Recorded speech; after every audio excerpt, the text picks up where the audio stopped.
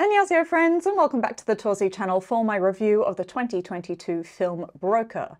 If you haven't seen the film yet, I will keep this pretty much spoiler-free. If I accidentally wander into spoiler zone, I will definitely give you a warning beforehand so I don't ruin anything for you. It is too beautiful an experience to have anything spoiled. Let's start with a little bit of a summary of the plot, and then I'm going to go into my thoughts on the film. The film follows a young single mother who gives up her baby at a baby box at a church. The child is then taken by a couple of brokers who seek to sell the child on. They are being pursued by police who hope to catch them in that action and arrest them for human trafficking. The film follows the mother and the brokers as they seek out a new family for the baby and the officers who are in pursuit. The most notable and best thing about this film for me was its spectacular lack of Hollywoodness. There is a trend in Hollywood, as it has been for a long time, and particularly in big and very popular films, to aim for the lowest common denominator. There seems to be a sense among producers and/or writers and/or directors, and whoever else has their fingerprints on the film, that at least somebody in the audience is very stupid, and you must spell everything out for them or they're not going to get it.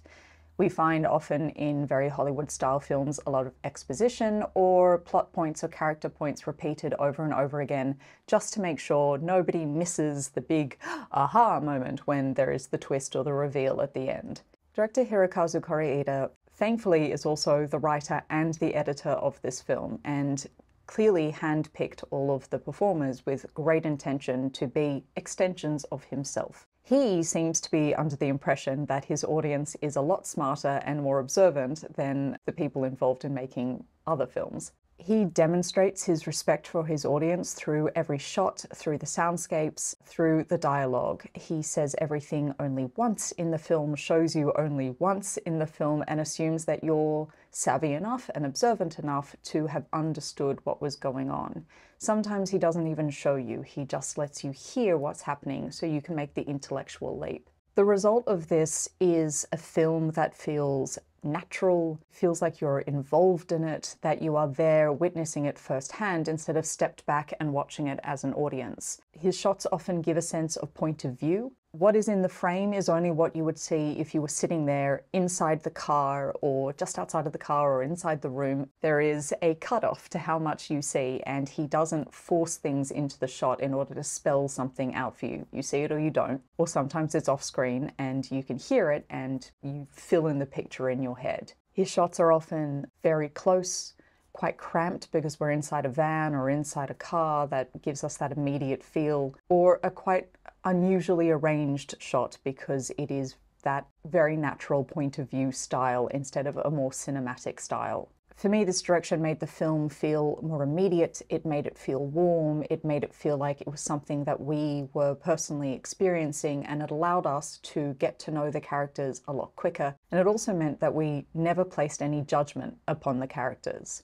There are plenty of people in this film who are doing bad things. In fact, just about everybody at some point does something quite bad, but at no point do you judge them because you feel so close to them, you understand or forgive their indiscretions very quickly. As each character's modus operandi is revealed to us as we're going along, what we knew instinctively, that they may have done a bad thing but they're not a bad person, is proven to us. Even characters that are meant to be really very much the bad guy, gangsters, are given a hint of humanity to them that lets us believe that they weren't always a bad person, or they might not be a bad person still, they've just fallen in with a bad crowd. It's a film very much about understanding and forgiveness. Just about everybody in this film starts from a position of not understanding and of being very judgmental of each other, and slowly they grow to understand and stop judging each other, and hopefully grow to understand and stop judging other people around them in the future. Hirokazu's writing has absolutely no fat on it. There is no wasted word, there is no wasted moment, there is no unnecessary action. Everything unfolds with a sense of urgency and forward momentum. The same thing goes with the editing, that if there had been anything surplus, you'd never know by watching the film. He cut this back to the bone, so we're left with nothing but raw humanity and nothing that feels too cinematic and therefore out of the realm of realism. That level of control extends all the way to his cast as well. I don't know how he managed to find an entire cast with the quality of Inner Life, but he did it all the way down to the very small parts that have a handful of lines. Everybody has the gift of stillness in this film. They have the gift of life behind their eyes. Finding a cast that is able to hold that stillness and still be magnetic is something close to magic. Everybody was note perfect on this. I think they are naturally those performers anyway, but the direction and being with each other seemed to really bring out the absolute best in everyone. I would be remiss not to call out very particularly Kang Dong-won and IU's connection and chemistry in this. They were absolutely extraordinary. It was heart-stopping, mouth-watering. I will riot if I don't see them in something together again. They were so beautiful, that casting of characters who shouldn't make a connection, but for some reason make a connection, was exquisite to unfold, and again so very, very human, that we can't help but make connections with people when we're forced into close proximity with them. Even if everything's telling you that is a bad plan, you should not involve yourself in that. Kang Dong-won really took me by surprise. I've never seen him in anything before. He was so natural and nuanced. It was a privilege to watch him behave with other people. He watched everybody so carefully and responded to them with micro movements, micro expressions. Things seemed to happen without any thought. And I don't mean that as in he's blank behind the eyes. I mean, it was so natural that he didn't require considering doing something before doing it. Song Kang-ho, of course, deserved his Best Actor award at Cannes Film Festival. I wish I could find the right words to describe what it is about him that makes him so brilliant, but I think what it is that at no point do you believe he's acting. He has a natural humor. There is something absurd about him. In this ridiculous situation, you would expect a film or a dialogue or a performance to be heavy-handed, to be depressing to be around, but there is the absurdity of life injected all the way through it, and plenty of moments where you can't help but laugh. Song Kang-ho delivers those moments so perfectly every time, and it almost feels like it wasn't scripted, it wasn't meant to happen, he wasn't acting, it was just natural to him. I know most people would be watching this because they want to hear what I think of IU. Hello, UNers. My friends. IU is as brilliant as we expected her to be. The surprise of IU's performance is that most of us looking at the poster or the trailer thought that maybe this was going to be like a Jian 2.0, a My Mister type feel, and it couldn't be more different. The most extraordinary thing in comparison to a couple of things that I've seen is Manuel and Jian are both very old souls, and I've commented a lot when talking about IU's acting about how she seems to hold within her several lifetimes. Manuel, of course, was thousands of years old, and Jian said she was 30,000 years old. She had come around on the wheel of life several times.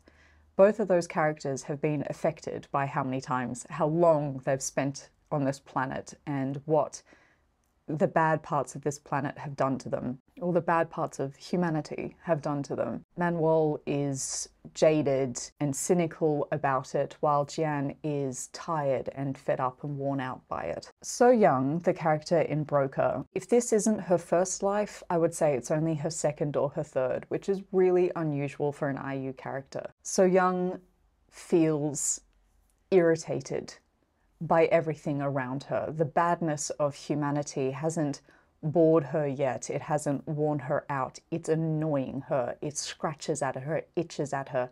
So IU, or IU's character, is abrasive, confrontational. She should be unlikable, except there is so much empathy and intelligence to IU, and like I said, with this direction style, you can't help but like everybody, but she is so abrasive that she should be unlikable. Equally, when something good happens to her, as much as all of the bad irritates her and scratches at her, when something good happens, it's astonishing. Simple gestures of kindness kind of blow her mind, like she's never seen anything like that yet, never seen somebody care like that yet in her limited lifetimes. Typical to IU, and as is very much the style of this film, that is often shown, not told. In fact, so much is shown, not told in this film, which I find comforting personally and respectful and kind towards the audience.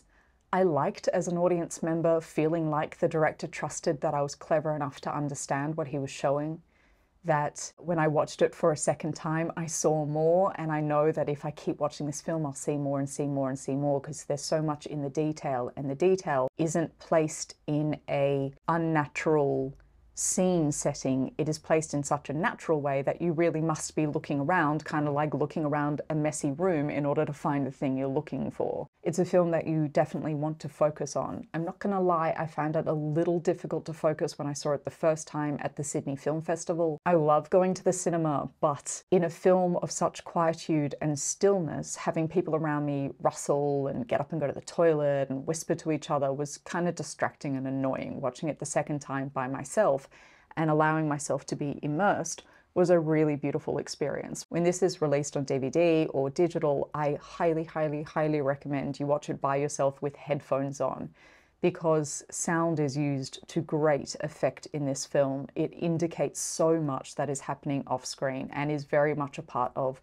the director treating us as intelligent audience members. It also allows you to feel like you really are there in the car or in the hotel room with them. That's how it's shot, that's how it's intended to be experienced. So if you do get the chance to really focus in and not be distracted by anything else, I think you'll find this film heightened for you. This has stayed with me since I watched it. I would take this film as a very necessary palate cleanser. If you have been watching things recently where you feel like maybe it was a bit clunky, maybe it was a bit noisy, maybe it was too much, maybe it lacked some heart or some humanity, or simply the recognition that life happens.